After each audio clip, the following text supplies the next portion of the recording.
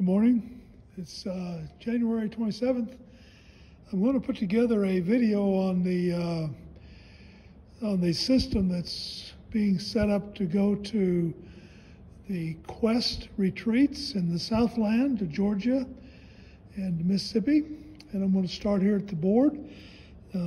This is a Behringer X32 Compact, which means it's got capability, but it's a compact. So I'm going to start with the routing, and I want you to see that the routing, these are the on the routing tab, and you can see that inputs 1 through 8 are remote. They're going through the snake, and inputs 1 through 8 are actually down on the stage box, which is an S32.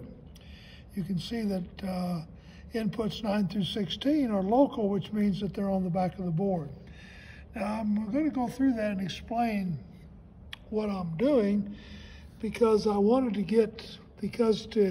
have the in-ears work with the P16s, I needed to get everything on the first 16 channels and to get them in order, so whatever. So anyway, on channel 1, which I'll flip it here, on channel 1 is the cajon, on channel 2 is the acoustic guitar, channel 3 is the keyboard, channel 4 is the bass guitar, channel 5 is number 1 handheld microphone, and channel number 6 is number 2 handheld microphone. Channel 7 is the microphone that'll be put up there. It's a wired mic. It'll be for the pastor, and it's on channel 7, and it's wired into the stage box because that's how this is set up. And channel 8 is head-worn mic number 1. Now there's 2 handheld mics, and there'll be 3 head-worn mics, 2 for skits and 1 for the speaker. So there'll be 3 head-worn mics: head-worn 1, head-worn 2, head-worn 3. Now head-worn number 1 is on channel 8, which is right here, and head-worn number 2 is on channel 10, and head-worn number 3 is on channel 11. And the way that's set up is that the wireless rack with those wireless microphone receivers is set up right here. We're using 5 of them, 2 for handhelds, 3 for head-worn, and they're wired into the back of the board, which I will go around here and show that I've wired these microphones in because we're doing local is channels 9 through 16. Now you can see that I've got these plugged in from this rack, and they're listed. Head-worn number 1 is in channel 9, head-worn number 2 is in channel 10.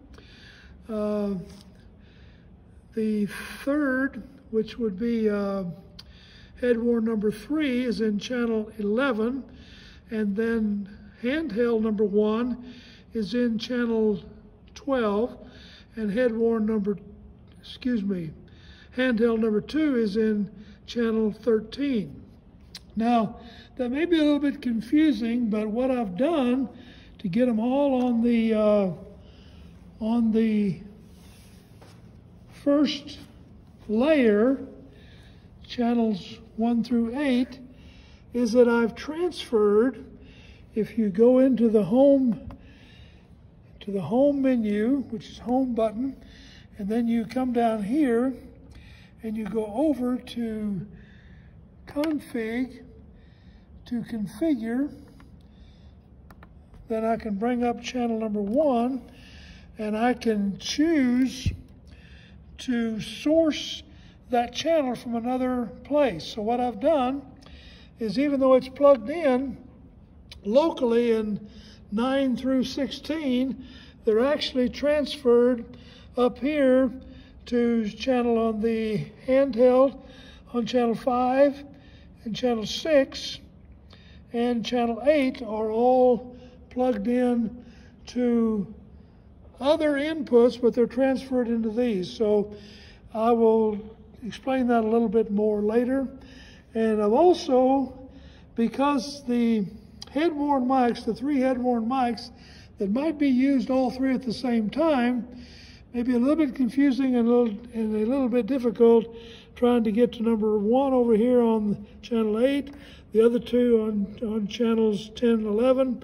I have assigned each of these head-worn mics to its own DCA channel. So DCA number 1 is head-worn number 1, DCA number 2 is head-worn number 2, and DCA number 3 is head-worn number 3. So no matter where you are, in which layer, you could be in the upper layer or the second layer, and these head-worns, if you turn the mics up, and then you can have control right here on the DCA faders rather than have to go back and forth between the layers. And that'll make sense if you work with it a little bit. You'll see what I'm talking about.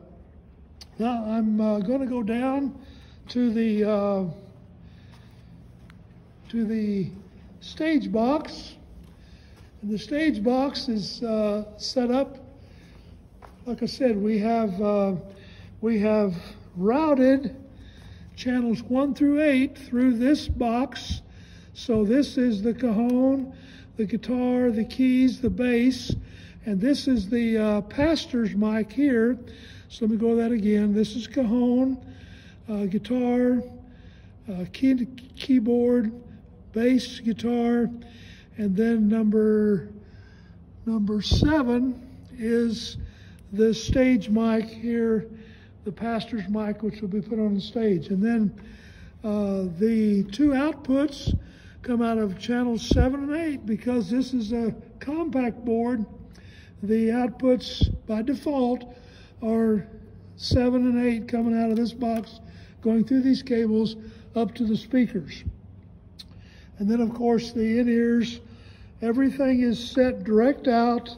So all you have to do is to have the fader up where it's actually getting signal in the system, and that will go into the in-ear system.